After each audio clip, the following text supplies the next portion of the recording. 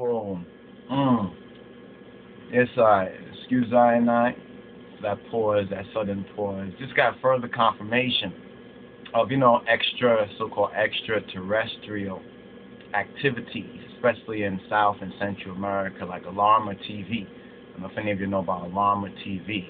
Might be have to go to the Spanish so-called channel section dial, like 40-something or so forth and so on. But it might be on your dial somewhere. You might be able to pick it up. Usually comes on like in the evening time, like 10-ish or 10, 11-ish, so forth and so on. Anyway, that's very important. I know there's going to be more and more evidence that's going to show people that this is real, so-called extraterrestrials. But then again, many of our ancient people were already saying this.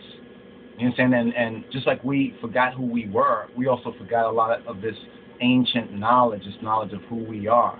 You understand? And who are our brothers from another planet, as it were. So we do have brothers from another planet, but since we were, I won't say interrupted, but since this point came up and we decided to just share this before we even go forward with this particular Torah portion, or really it is going forward with the Torah portion, it's giving additional evidence, to prove what the scriptures say, that this is the word of truth, or the ma'keru, the word of truth, or the true ma'at.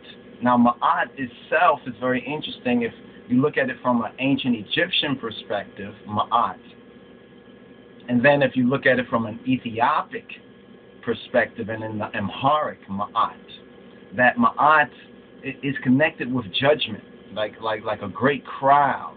It could also mean a great song of people or of beings, as well as a great or divine judgment. Now it's interesting from the Ethiopic root and the Amharic root, right, the pure language and the ancient Ethiopic, and then you look in the colony of ancient Egypt. You understand? Remember, Egypt was a colony, so let's think of what a colony is to the mother country. So these terms are still similar, but they are particularly nuanced for the consciousness or the sentientness of that particular population. It's like when we look in the scriptures, we can see alien ships, so-called alien ships.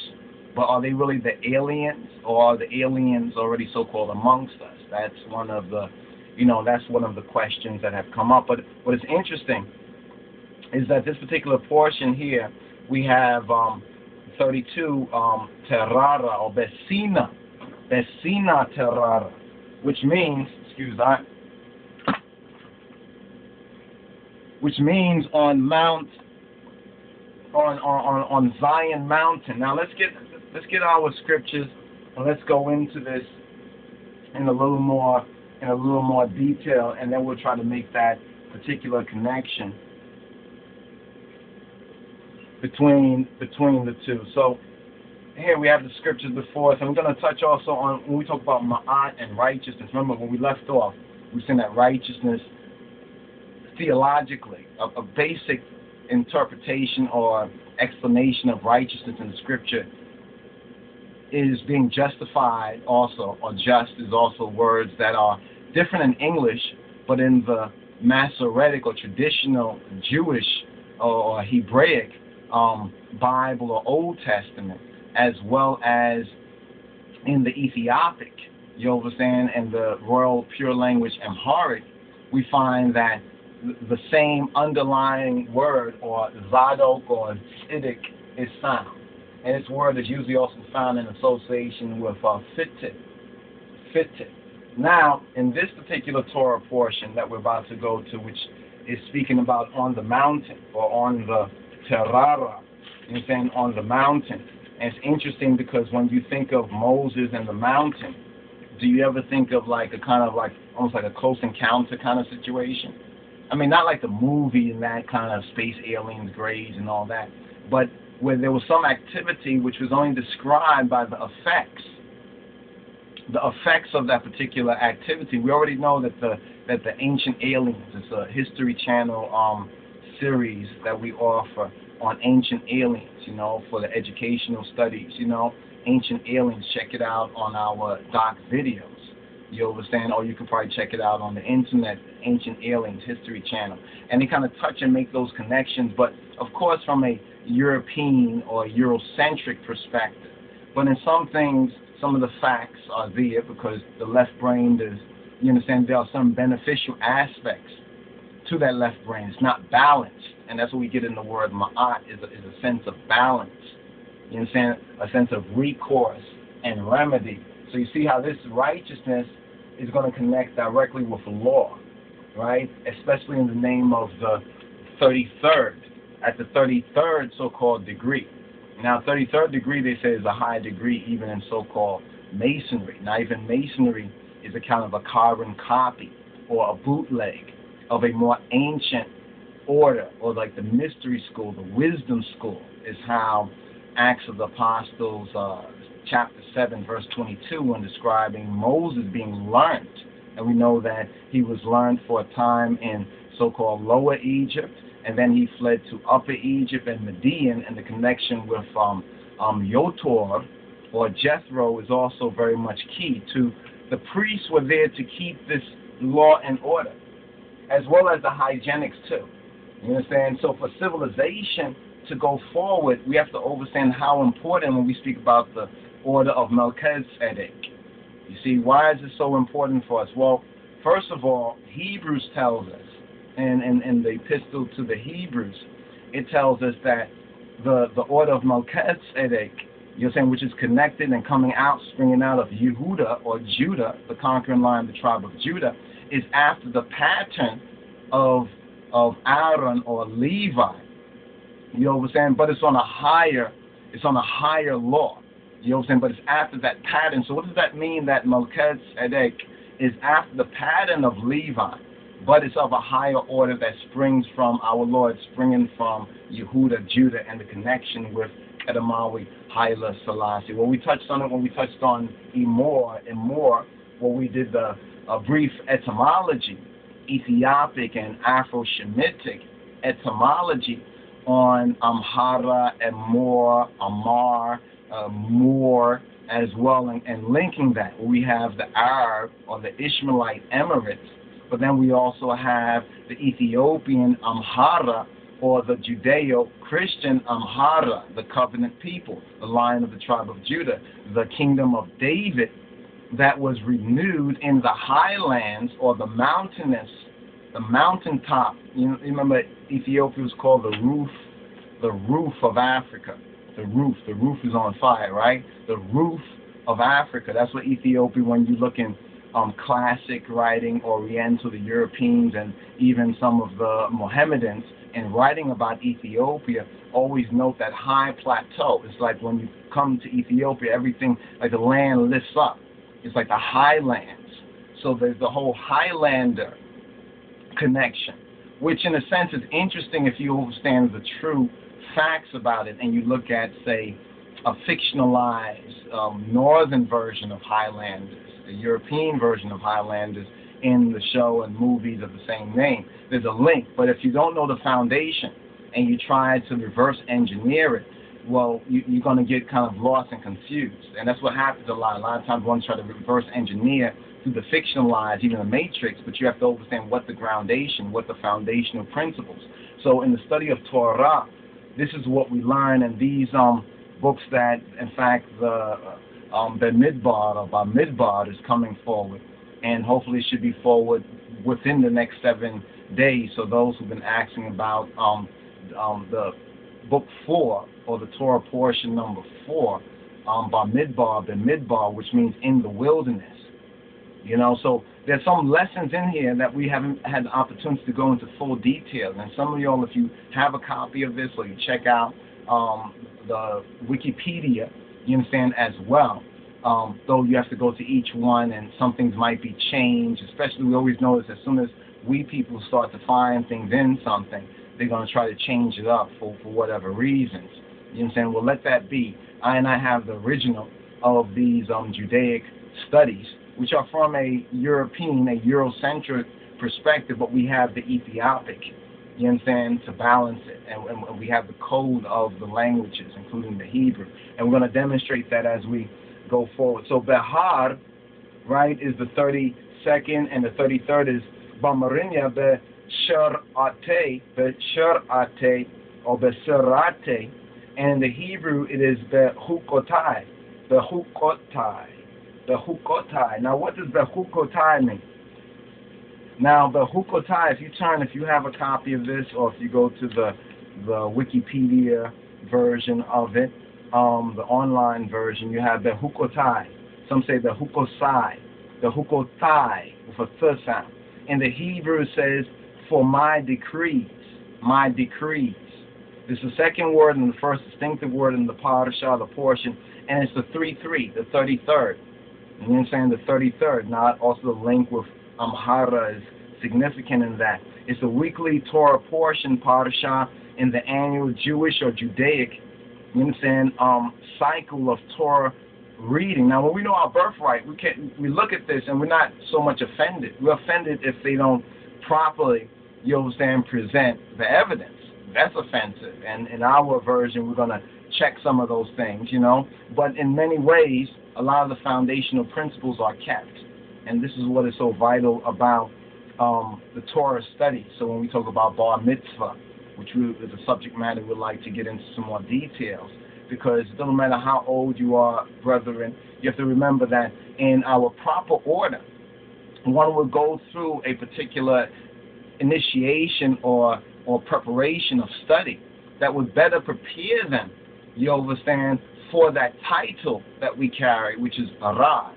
Ras is not so much a name. It can be, it's like a title name in that sense, but it's basically a title. This is why when we talk about Lij, so forth and so on. That's why when you understand the connection of Lij and you're reading Proverbs, Misale or Mishle, 1 and 7, 1 and 7 or 1 and 8, where it says, my son, you recognize it's Lijay, my child. You understand? Hear the instruction of thy father and forsake not the law of thy, what? Mama in not, the mama. So ma, so we have that double ma, so we have a double portion here, and there is a duality in this. You see, there's a duality in the scripture. You know what I'm saying? A divine duality. The Father is likened to the Son. You know what I'm saying? What is the name of the Father? And what is his Son's name, if thou canst tell? You know what I'm saying? There's that duality, as above, so below. Everything in heaven and on earth in Christ is already sealed up. But we have to come up, we have to meet the grade.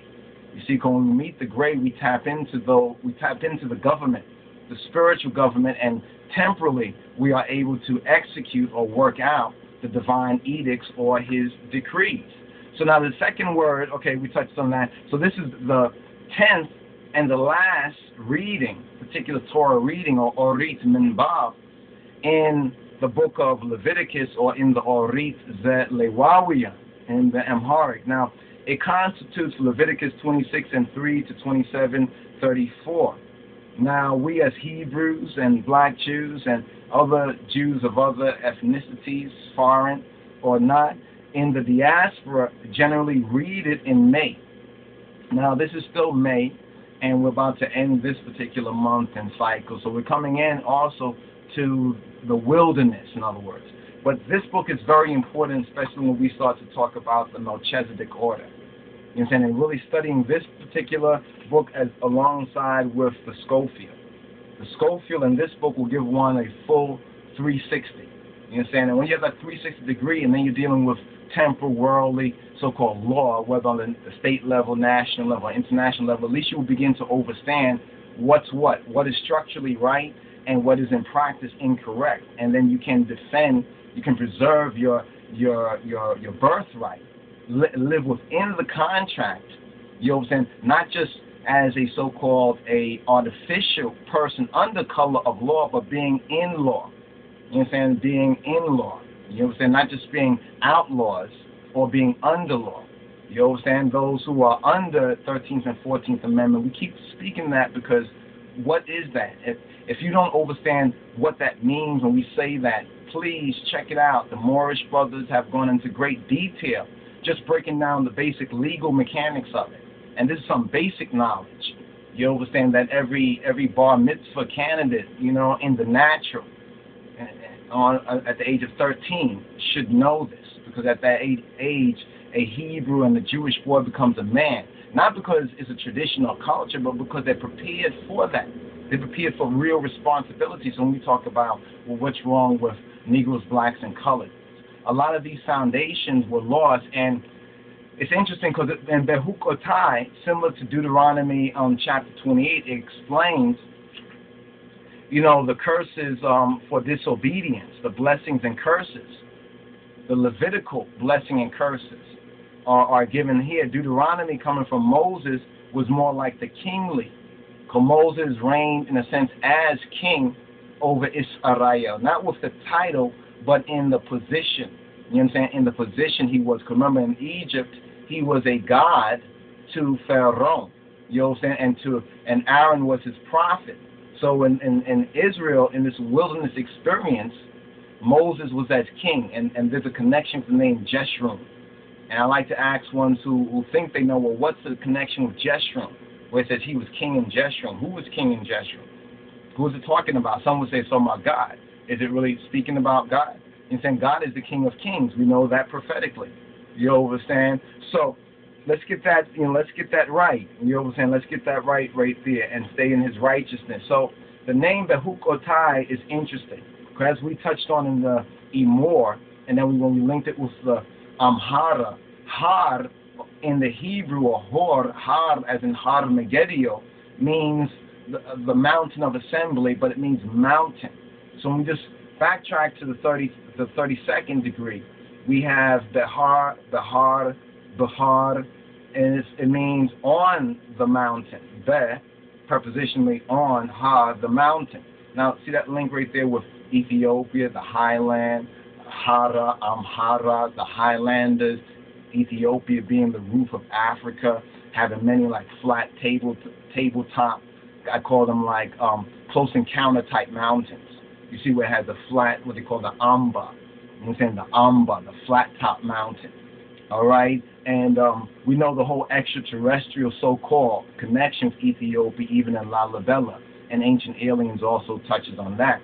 So when we get to see some of these things, yeah, we're going to see more, and some of them might be fake, but many of them are going to be true.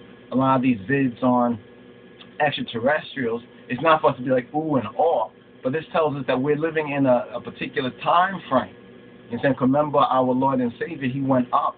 You understand? He ascended into the cloud. That's how the writers of that time, they can say he went up in a flying saucer. How would people know what's what?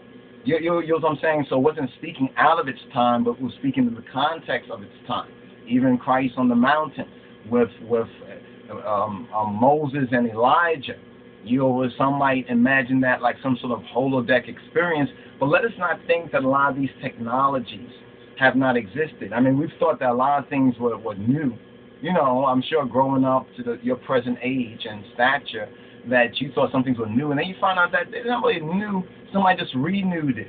Somebody else did it before, but they don't get no credit for it. But they just renewed it. So you find that, well, if that's so, this whole thing about aliens might not be so much new. But I caution our brothers and sisters, do not get in that foreign mind vis-a-vis the so-called aliens. Be in Jah's way. Be in Yah's way.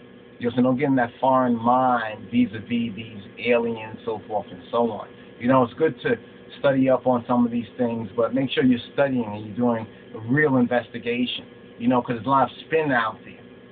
We're told that the alien, about the movies, that they're coming to enslave us. Really? You mean like the white man enslaved us? Or like there used to be slaves in ancient Israel, or servants? And in what sense? Because there's different kinds of so-called slavery, because the biblical slavery was far less. That's why when the word says, even in Behukotai, when it says that the curses for disobedience and showing how they were removed from the land and they're going to go into a state of servitude or slavery, the people probably thought, okay, based on what what the Jah law was and what was practiced in that ancient times, they thought it might be bad, it might get bad, but they never could conceive, of what happened, to I and I people, as these two books very accurately explicate right here, and from Babylon to Timbuktu, You understand? How we ended up on the west coast of Africa and eventually over here in the Americas, and the Valley of the Dry Bones. You understand? These two books by Rudolph R. Windsor, which help to give us a foundation, the historical foundation and perspective on our nationality. You understand, as Ethiopian Hebrews, or as Beta Israel. All right? So, Behar. So, Har means mountain. And one thing we didn't say in the last portion that we'll just make a mention here, we have Har, then we also have Hor, as in Heru, or Horus.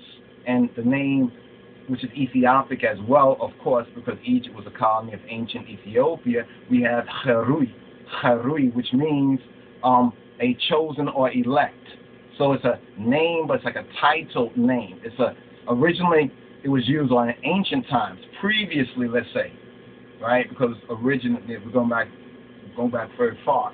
So we can see different things in different generation and dispensation, different nuances. But previously, like in ancient Egypt and even Ethiopia, it was a title that had become used as a name, probably similar to Raz, right? But in its proper application of government, it is a particular title. It's almost like to say the anointed in that sense. So when saying Behar, in that word Har, when read in the mysteries, all of those subsets that I just try to give you briefly, with Har, Hora, so forth and so on, they come into the interpretive matrix. See, there's something known as the interpretive matrix. In fact, I don't know if anybody else calls it that, but I call it that. You know what I'm saying? So feel free. The interpretive matrix, right? And the interpretive matrix means that when we look at something in its ancient hieroglyphic, we have to understand from our mosaic, or from Muse, right, that it's the wisdom school teaching and it's interpretive according to context. This is why we keep pointing out context. So what is the context of its use here?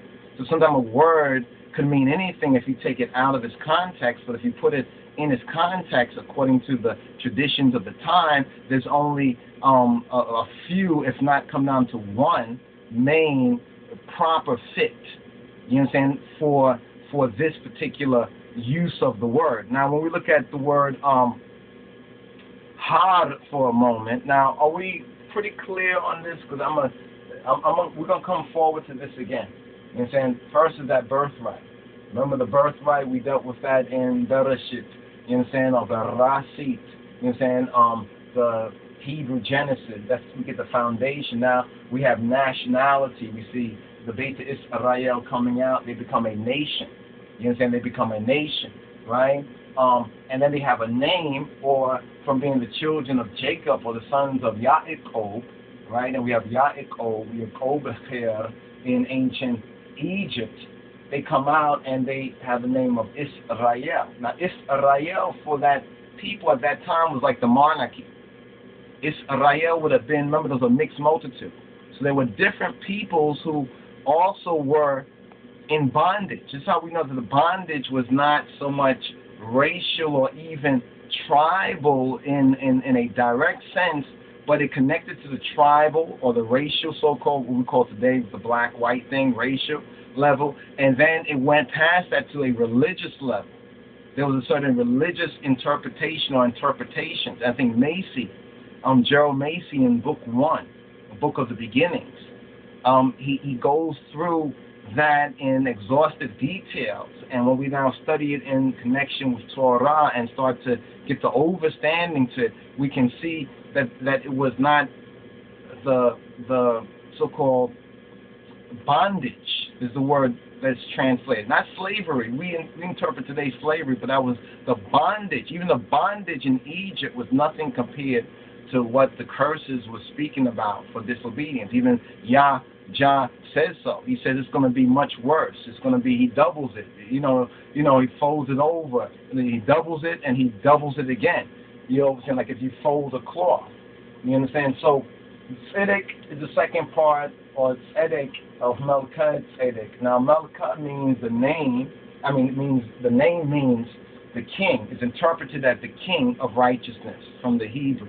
But we have to recognize that the Hebraic was the Mosaic encoding that was used, you understand, after that period of time, which took the basic symbolic logic from the hieroglyphs, but tried to take away the outer animal and other thingness imagery, you know what I'm saying, in order to continue a certain cipher of understanding that was to be gotten through initiation, but actually is preserved, we find here in Leviticus among the Levites. That's why when we touched on the animal sacrifices, we were connecting it with some of the basic of Egypt to show you how what the Hebrews did was an upgrade.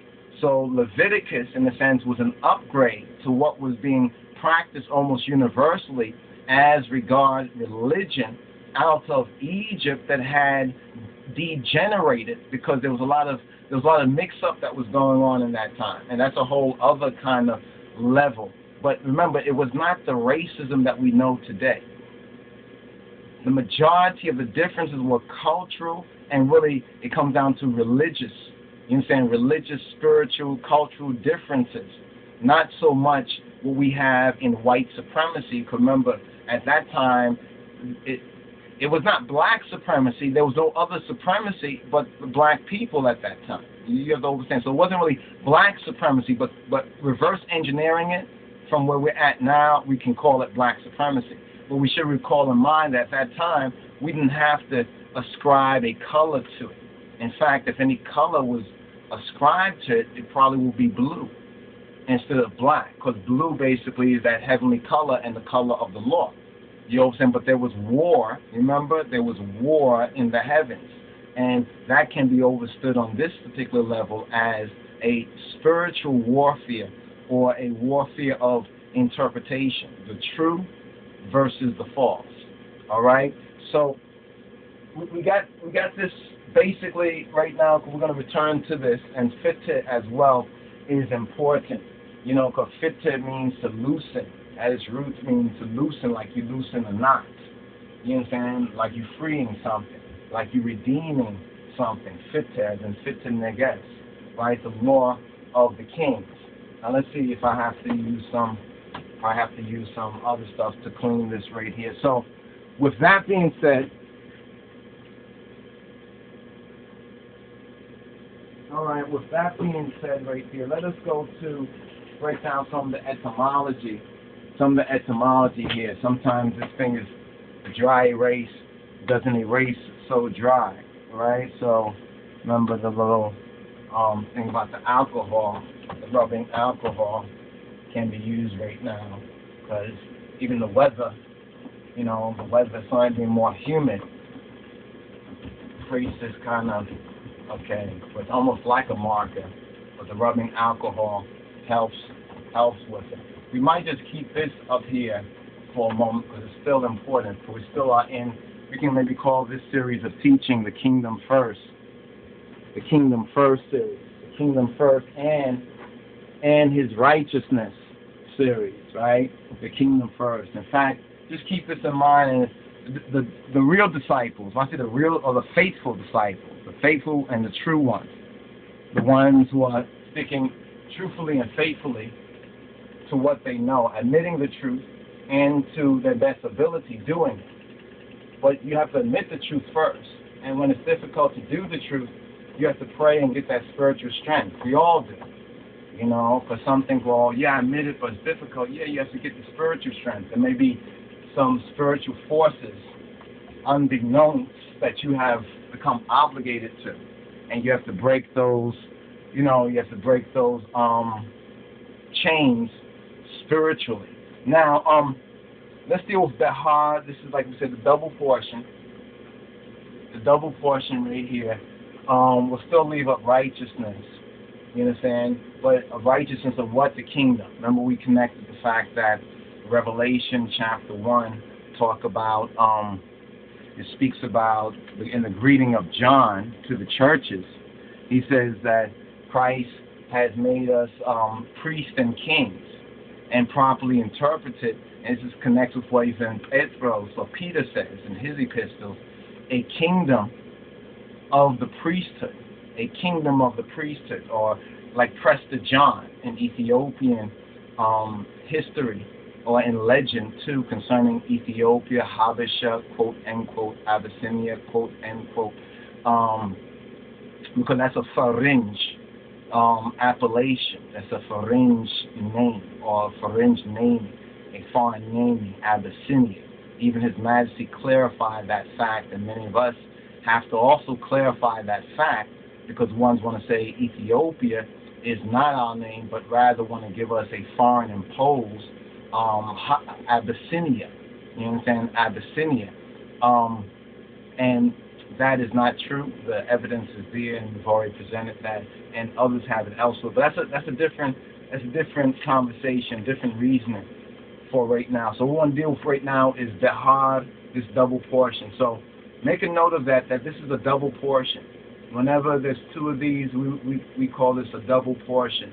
And there's an explanation once again down here on the Behar that the lunisolar Hebrew calendar contains up to 55 weeks, 5-5, Mr. 5 by 5, Revelation 5-5, 55 weeks. The exact number varied between 50 in common years and 54 or 55 in leap years. In leap years, for example, 2011, last year 2014, the year after, next 2016, Parasha Behar is read separately, right? It says in common years, which are not leap years, for example, 2012, 2013, 2015, 2017, 2018, Parasha, the portion named Behar, is combined, the one named Bambarinya Besina Te'arara, is combined with the next kaful, or the next portion, known as Behukotai, to help achieve the needed number of weekly readings. And then it has a ram's horn, the ram's horn down there. Now we know the ram's horn from the mysteries connects with who? You know what I'm saying? The ram, Atum Ray? You know what I'm saying? The ram's horn. Atum, Fitzum, a perfection, a completion, a ray, short for a rayi, the vision, right? So this double portion here, where's our marker? The double portion that we have right here, this will be number 30, this right here, the RSS, right, number 32 and 33. This makes it, makes it special, makes it important, in addition to it being 2012. And the two are Behar, right, Behar, or Terara. We'll first deal with the Masoretic, you understand, based on the Ethiopic code, you understand, in other words. So we'll give you what the present Judaic Ashkenazi interpretation, then we will review it, give it a judicial review based on the Ethiopic, right, and see if it's Temasasai or if it's not, if it's similar, you understand, or if there's some difference or nuance, and see what that means. Now, the next one is Behukotai. Now, this K here is really a Q sound. Some double it to get the garum, to get the particular Behukotai. Behukotai. When you see that double, Behukotai, it's like you're saying it twice, but it gives it a different flow. You understand? A different flow, and on the mystical, at the higher levels of word, sound, and power, that really matters, or that really affects matter. It really affects matter. So that is also another level. This gives you the basic foundation. So after a while, you begin to intuit these things, and then go and check them out and find that they're right and exact, and reason for others. And some who might be a little more advanced on this or that will give you affirmation. Say, where you get that from? For real? Wow. Well, yeah, but that's like the high level of teaching. But you recognize that the basic foundation has allowed you to lawfully, you understand, it's giving you access. That's really when we talk about Kabbalah or Kabbalah. You understand? It's not just kind of this abstract looking at stars kind of a thing. You understand? But the Torah and the Scripture is a main key. And also living the life, walking the walk, keeping the Shabbat. Otherwise, when you deal with Kabbalah outside of that, this is where it turns into, at worst, some form of like witchcraft on a certain level. That's why you hear a lot of folks about Kabbalah. They want to do some trick. As long as they just keep tricking themselves, but they come up against a real like bar mitzvah candidate in a sense, you know, on that level. Even a 13-year-old Jewish boy who's been brought up correctly, you understand, would basically be able to command more, you know, more of the field. You understand? That's why they don't do it against those individuals. In other words, not to speak magic, but there is spiritual power. I mean, look at what the Bible is speaking. You understand? There's spiritual power. What is spirit? Spirit is the ear. You understand? Even this commercial on TV, if you check it out, it's got Con Ear or something like that. They have now the red, gold, and green. Like it's a seal the ear and the red, gold, and green. There's nothing to don't get emotional about that. It's just interesting, isn't it? You know what I'm saying? But if anything more, just pray on it. Now, here this word har, we're going to now connect the Ethiopic and the Amharic in this particular dictionary, you understand, of the Amharic language, right? Dictionary of the Amharic language. And this is, as you can see, the date right there, I think 1841, right? This is by Reverend Charles William Eisenberg. And it's a highly recommended book, especially for our Ethiopic studies. Because when we're studying from the Ethiopic perspective, we are going to our very roots. You know, we're like going to like where the library, you know, the archives was kept. You know what I'm saying? For so much of our ancient cultures, because of where the crossroads really were. You know what I'm saying? And where the kingdom authority was there to protect the archives. Because we know if that wasn't there, it would be like ancient Egypt or some other place where all kind of foreigners come in and just take stuff, you know, and then claim it like their own, so forth and so on, and do a lot of other stuff with our art and facts, our artifacts. Now, when we talk about har, let's break this down. We said there's like an interactive matrix of many different word sounds. Now, something might have the same word sound, but doesn't have the same outer meaning. Now, if you study certain words that are similar in word sound, and you connect it, you might see either the connection, but the connection could be synonymous or antithesis. Now, in har, what's interesting is that you have more of a kind of an antithesis in the different meanings. In other words, a difference in the meanings that seem so abstract. You understand? But remember, there's the double horizons too. You know what I mean? The double horizons, the east and the west. We're in the west right now. From the mysteries, you will understand that's the Amenta, and that's the land of the dead, you know, or the land of the rising sun. Some might interpret it, and well, actually, that would be the east, you know. But I'm not going to go too much into that because that's the whole study in itself. But I point out the dual horizon, the hutet, you understand, the double horizons, because even in the Psalms it speaks about from sea to shining sea. So when we speak about the Ethiopians at home and abroad, we have to recognize what the Almighty has put in our hands, even by our dispersion. You see, but being outlaws and disorganized, we cannot access that. And every other way that we try might give us false hope, but ultimately will fail us. You understand? Because we are not moving according to our birthright. You understand? We are our natural. In other words, back to the word natural, forward to the word natural. We talk about natural, Ionized Rasta being natural, but we have to recognize natural in its applicative sense vis-a-vis the law. I'll just, and this connects with the real meaning of this, the har, or the connection of this har, interpretively speaking, where we have har on one level. Let's go through this right here. Har on one level. Here on page 13. First har it has as har as silk in the Amharic of the time. You have hira, or you have hara and ara, which means to go to stool. Now those Arab speakers will know hara, right, to go take a dump. Right? Then, I know this might sound funny, but then they would say hora, which means freedom. Now, maybe this is just me, but I'm looking at things metaphysically. So I'm seeing the the triunity, according to Salassian dialectics or Trinitarian dialectics. You know, I'm seeing the spirit of the tripartiteness, the spirit, the soul, and the body. So the body's part of it.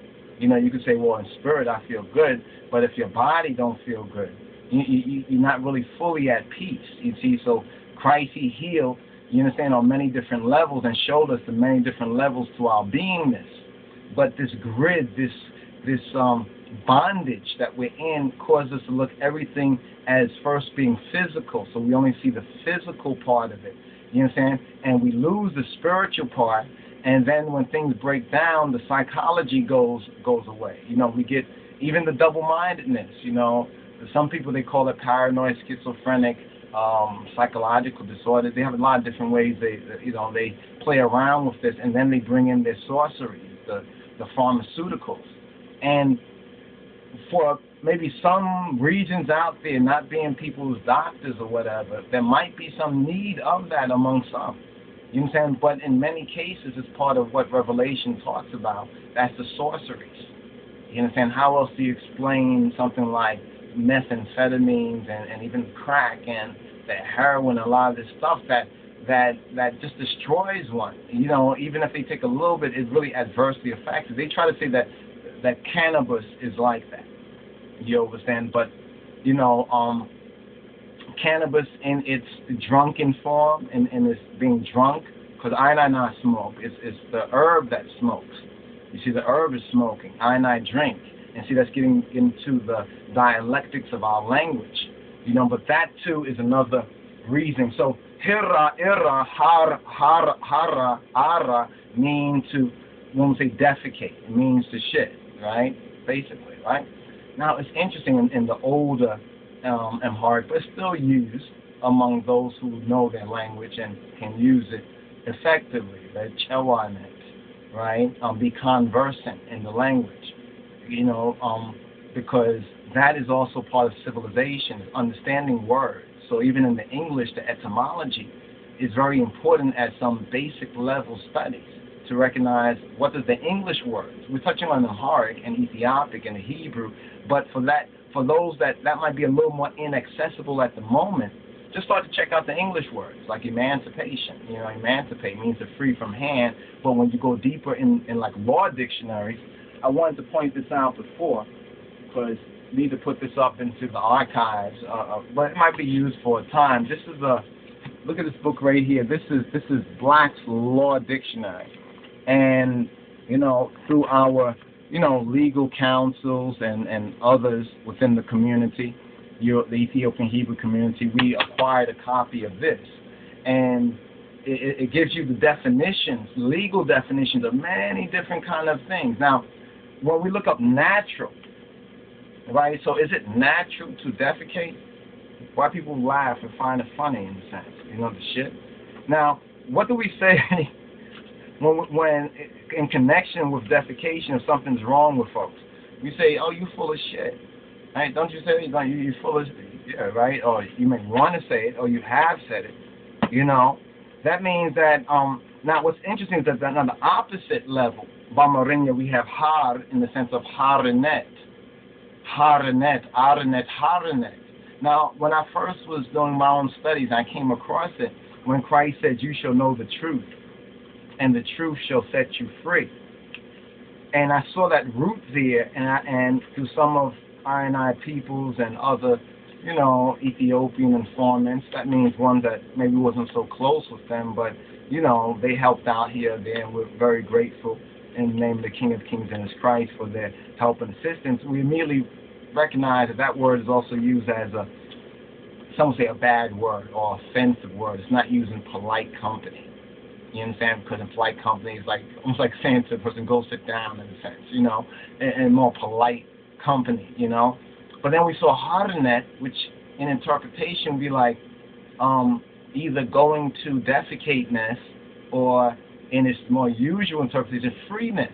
Now, on a holistic level, and I was studying holistics at this time of doing some early translations and interpretations of the Book of the Seven Seals around 1991 or thereafter, you know, we got to recognize, wow, in the Essene Gospels, Christ speaks about freedom, you know what I'm saying, but also the holistic level, you know what I'm saying, what we call the organic level.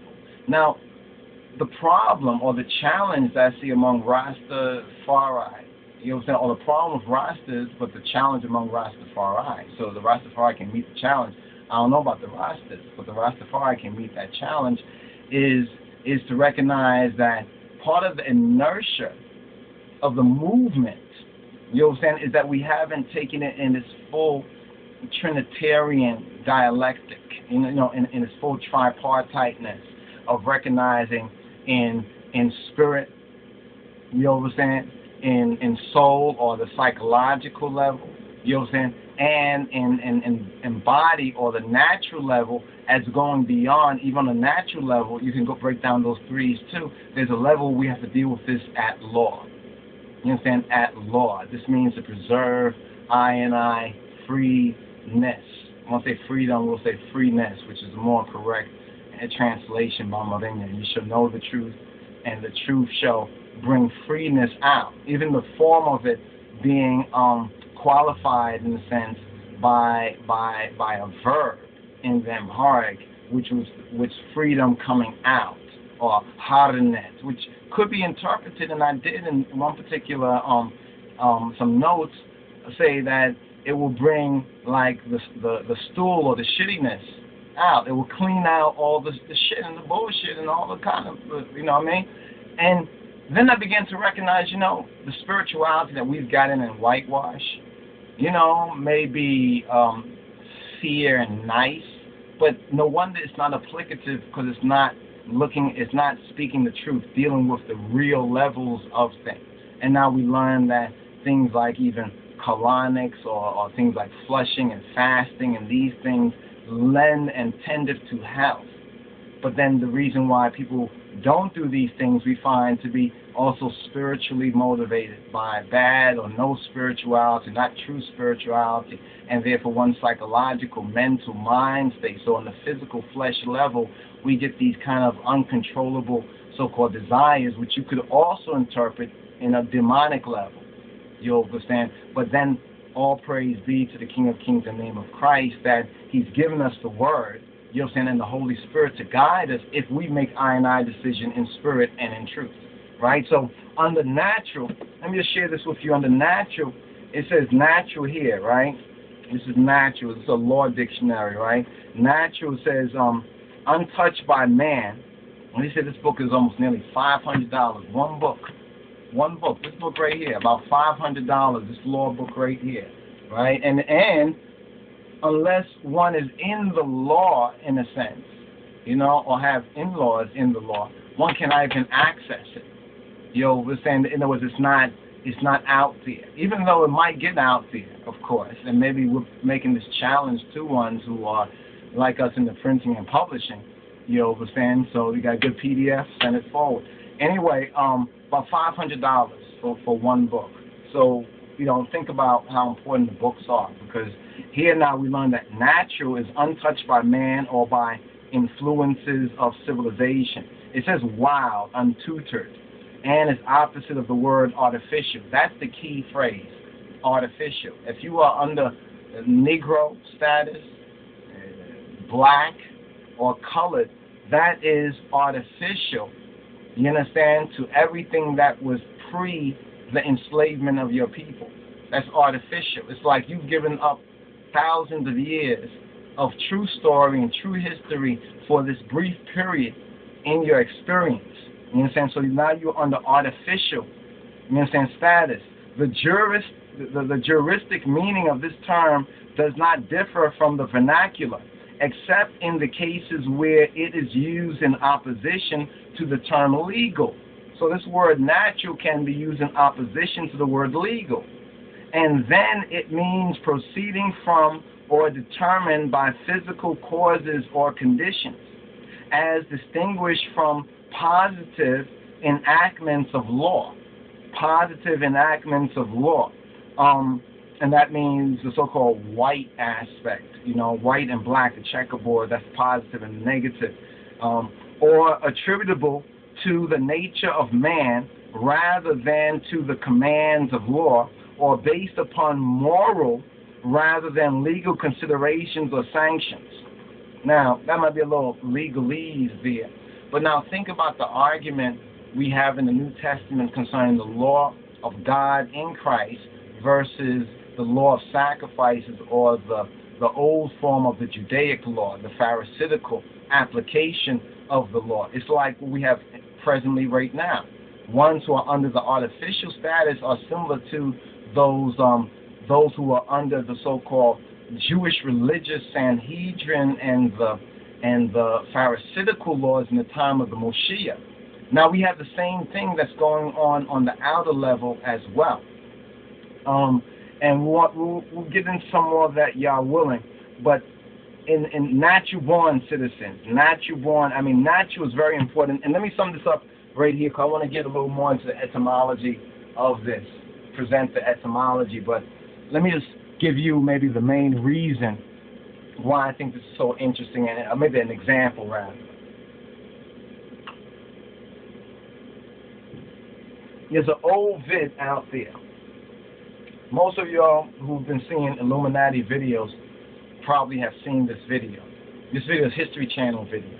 It has David Icke in it and a couple of other of the Illuminati conspiracy, some of the Masons. I think History Channel Mason. We might have that in our archives available for the educational, distribution, so forth and so on. Anyway, in that particular video, it's talking about Baby Bush, right? Baby Bush. So let's Bush burn for Baby Bush. I say this because at least his example of this should be a good example to I and I, even though it emanates from a Eurocentric perspective to law, but the application is true irrespective of race or color or any of those color of law kind of issues. It was talking about a corporation that he established some years ago, and how the corporation had made some monies, but then it's like, they're trying to indicate that, he used his father's and his grandfather's leverage and business and was very shrewd, and he made money from this. And it kind of showed the incorporation of it on the screen, the corporation document. And it kind of goes across the screen kind of slow. And if you have a good picture of it, you could pause it, and if you could read it on the screen. And I think it was in one of our night videos too, the one on Under God. It might be in the Under God video, because I remember at that time was the time I think I seen it. And if you pause it, it'll say I, something to the effect of I, George Bush, the natural person, so forth and so on and so on. But the part that caught my attention was I, George Bush, the natural person. I was like, natural person? I mean, what is this? Now some will say, oh, because they're reptiles and so forth and so on. Maybe, but first I want to understand this that's right in front of me. That reptile thing maybe is hidden, and got to get some decloaking device if it's even there. You understand? But this part is right there. You understand the fact that George Bush said that he was a natural person. And then it follows through of others who are in that class, or that higher class, almost like the highland class that we're going to describe with the Amhara, who are part of that high, they're like the keepers, they're like the ears of this so-called Western civilization. The Kennedys are also part of that. So you hear their names a lot, these ruling families who trace their history, blah, blah, and so forth and so on. But this means they know something that they probably don't tell everybody. Well, when you get a corporation, whatever like that, you should do it like this, you should do it like that, so forth and so on. They probably don't let that be known. But when I started to look into it, that is part of what we was talking about with like birthright, name, nationality, but ultimately with sovereignty. He's saying that he has civil liberties. He can claim civil rights if he wants to, but he's not limited or obliged to them as those who are under 13th and 14th Amendment status. And what's very interesting, brothers and sisters, I know I've been pointing to this, I'm trying to say this is the key. Check this out. And you're probably going to see some news stories and a lot of other things that's going to give some interesting, there's already been a lot of stuff already, but you might not have been conscious to it. So you heard it, but if you look at these things again, you'll be like, oh, why do you do this person like this and that person like that? Aren't they both people? You know what I mean? And it explains why they treat so-called Negroes, blacks, and coloreds with artificial names at law different, especially in cases of crime that are not about any violence, no injury, like no murder, death, or no, and not even money crimes. You know, this is how they could do the whole Rockefeller so-called drug laws and the rest of that too, in many different ways in many different states and conditions. Depends on each state is a little different. But in this book, The Valley of the Dry Bones, I think it is, Rudolph Windsor, he goes through what happened, he goes through this when he talks about the black political struggle after the Civil War. He deals with the background of it. Then he deals with the transitional objectives, vis-a-vis the defeat of the slaveholders, the rich the European American land-owning white supremacist gentry, the hypocrisy of Andrew Johnson and the Northern Democrats. All verifiable information when you go to the archives, and a lot of this is online, but you've been given a certain narrative. Now you can believe that narrative or you can find the truth for yourself. Now, everybody talk about freedom, so forth, so on. Well, you should have the freedom of mind. So you can talk to freedom about people who are not even in a free legal status, therefore they're not in their proper person, and it doesn't even make any sense. They don't even know how to interpret. Even if they understand that somewhat, they don't know how to act on that, especially if ones are acting on them under an artificial status.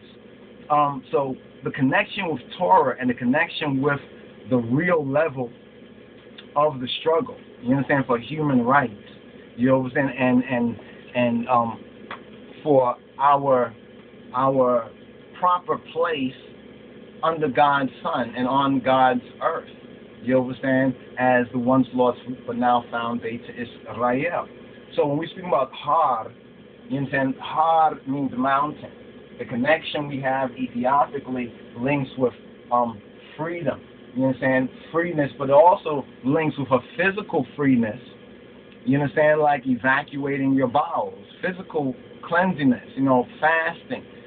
Fasting and all these things, now they're finding that when done in moderation, that's the key word, because some would say, well, if Ethiopians fast twice a week, I'll fast 4 times a week. And you might be doing something that Ethiopians anciently understood, because they had somebody like you that did that and basically hurt themselves. So they found the balance.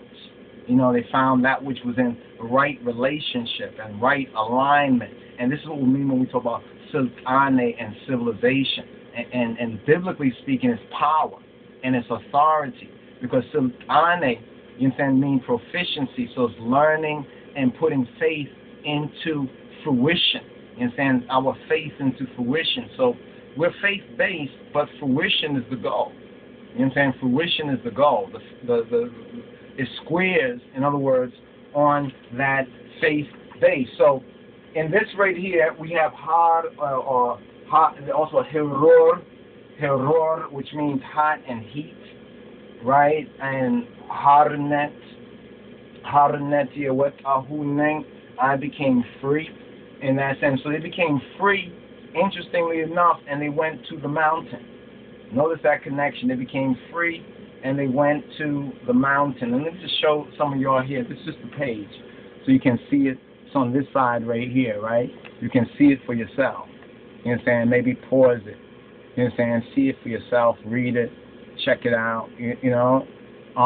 This book, we'll try to make some of this available, internet-wise, and it's out there.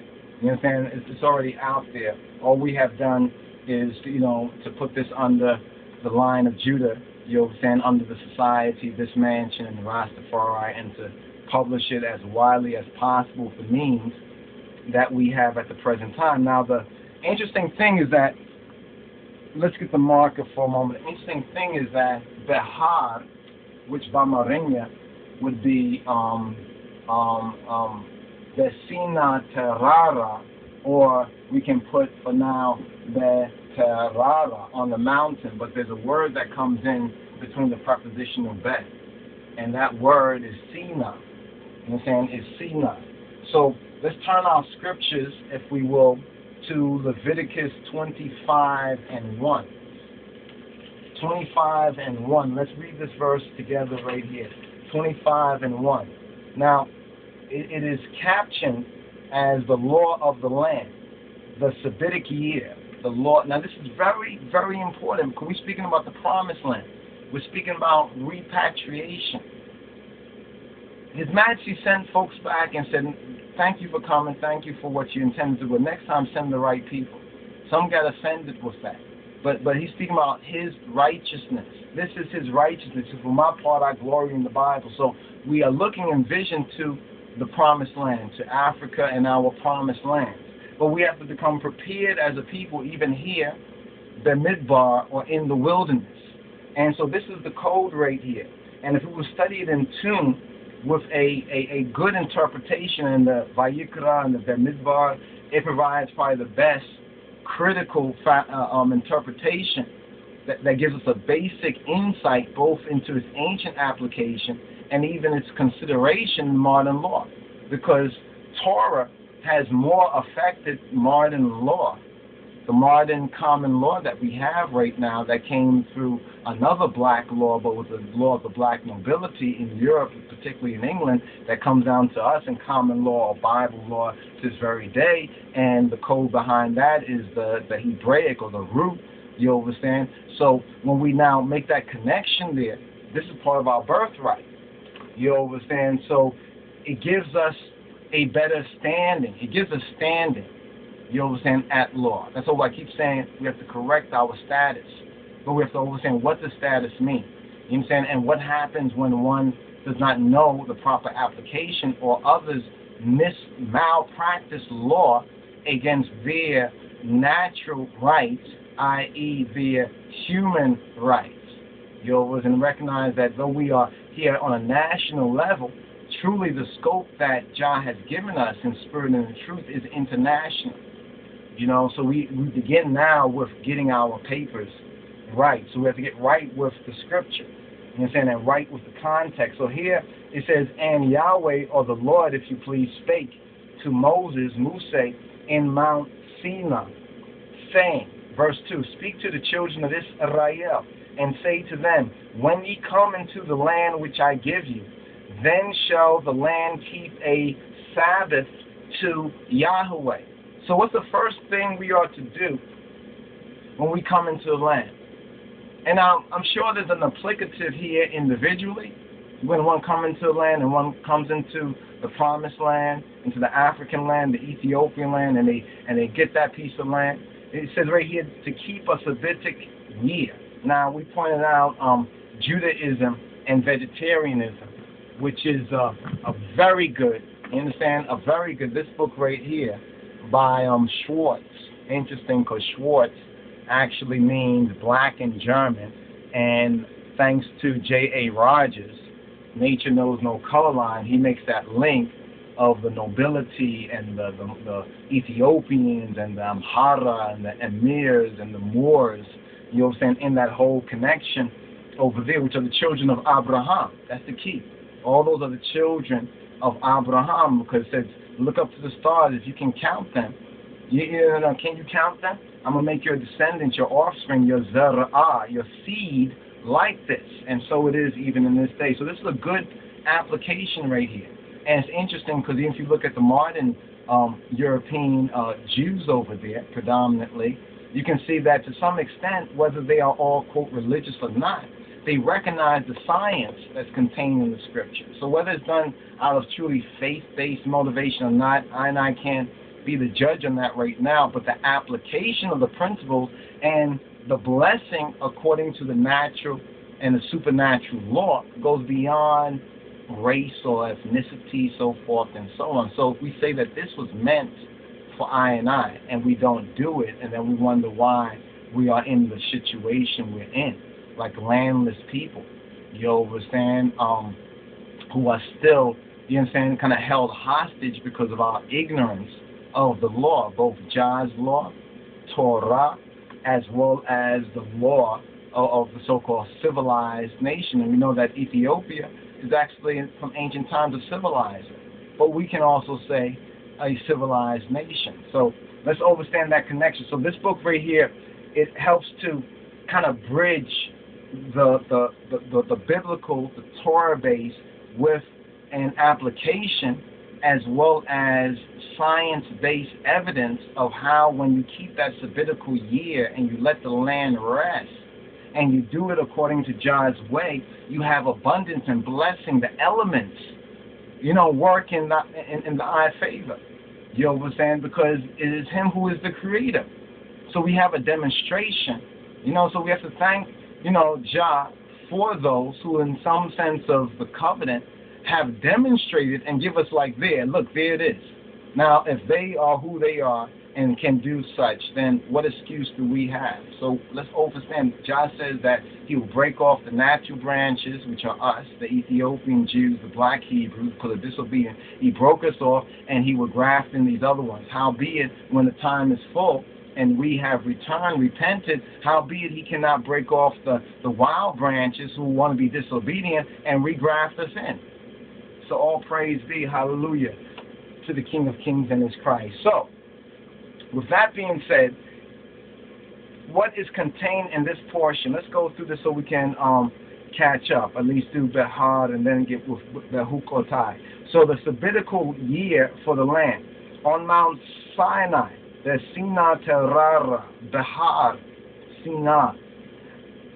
Ha-Elohim told Musa to tell the Beit Israel, the house of Israel and the Israelites, the law of the sabbatical year for the land. Leviticus chapter 25, verse 1. Chapter 25, verse 1 and 2. So he says, a Sabbath year to the Lord.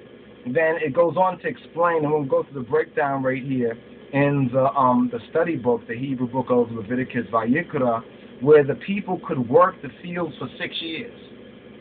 But in the 7th year, the land was to have a Sabbath of complete rest, during which the people were not to sow their fields, prune their vineyards, or reap the aftergrowth. Leviticus chapter 25, verses 3 to 5. They could, however, eat whatever the land produced on its own. Leviticus chapter 25, verses 6 to 7. Now, it's because these things, people talk about the famine in Ethiopia. I submit to you that it's because of this Kal Kidan not being kept. All other religious activities, church activities, good. But this not being kept in fullness broke that covenant with the land. And therefore, as the scriptures say and the prophets say, it broke the staff of bread. You understand? It broke the staff right there. You understand? And when you understand divine law, and this is moving, this is not so much a religious thing, this is in divine harmony, this is holy, this is holistic. You understand? This is what caused the famine. And we'll get in some detail and give some examples of it, but the people here, and we as the people, if we choose to accept to Kabbalah, were further to hallow or make holy the 50th year, the Iyobelu, the Jubilee, the Iyobelu year, and to proclaim release for all with a blast of the horn. To proclaim a release for all with that blast of the trumpet, Leviticus chapter 25, verses 8 to 10, the shofar. Each Israelite was to return to his family and his ancestral land holding. Was to return to his family and his ancestral land holding. And Ethiopia, and we mean Ethiopia in the true ancient borders and scriptural borders, as it says in the scriptures, in other words, the Holy Land, inclusive of what's known as, quote, Ethiopia, are our ancestral land holding. Leviticus 25 and 10. Some say, well, the Africans don't like us, won't accept. Listen, we do God's will and we come into covenant. He is obligating, he obligates himself to take care of the next part. He says he'll drive them out, he'll deal with it. O ye of little faith, those who might think contrary-wise, and let the doubting mind, the yea and nay, the double mind has come into them. Leviticus 25 and 10. In selling or buying property, so this all deals with economics, understand. So we have an economic system here. And there's no reason why we cannot put that into effect in theory, on the speculative, understand it, and then apply it where applicable. In selling or buying property, the people were to charge only for the remaining number of crop years until the Jubilee, when the land would be returned to its ancestral holder. Leviticus chapter 25, verses 14 to 17. Now, Jah Ha-Elohim promised, Baruch, he promised to bless the people in the 6th year, so that the land would yield a crop sufficient for 3 years. So in the 6th year, the land would yield a crop that was sufficient for 3 years. Leviticus 25, 20 to 22. Now, Ha-Elohim prohibited selling the land beyond reclaim. For Jah, or Ha-Elohim, Baruch Hu, the true God, owned the land. So who is the true landlord? It's the God and Father of our black Lord and Savior, Yeshua HaMoshiach. He owns the land. And the people were but strangers living with God. So what happened in Ethiopia was a breaking of that covenant with the famine.